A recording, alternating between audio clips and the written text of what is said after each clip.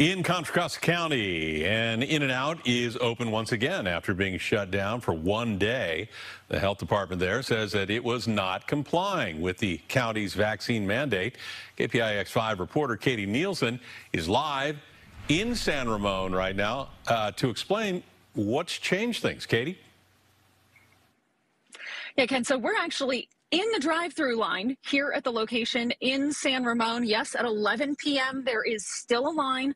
The only options for burgers at any of the Contra Costa stores, either the drive-through or to go.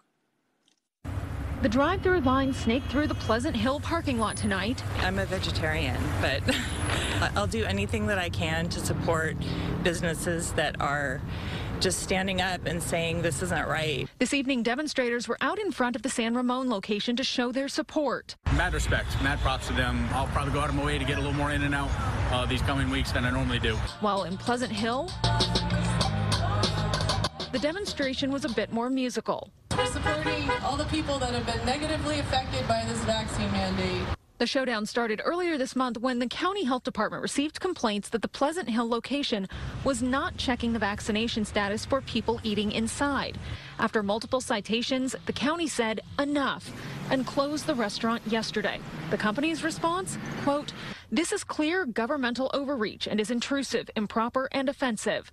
24 hours later, all Contra Costa locations are open, but in an agreement reached with the health department, customers have to take their double-doubles to go, and the dining area is closed. You have responsibility, especially if people gather less than 6 feet apart, no masks on. Again, that's just a recipe for disaster. Health department officials told me late tonight their main goals around the vaccine mandate are education and compliance. They say they have that compliance now that the dining rooms are closed, but that's probably also leading to more people in the drive-through lines. Live in San Ramon, Katie Nielsen, KPIX 5.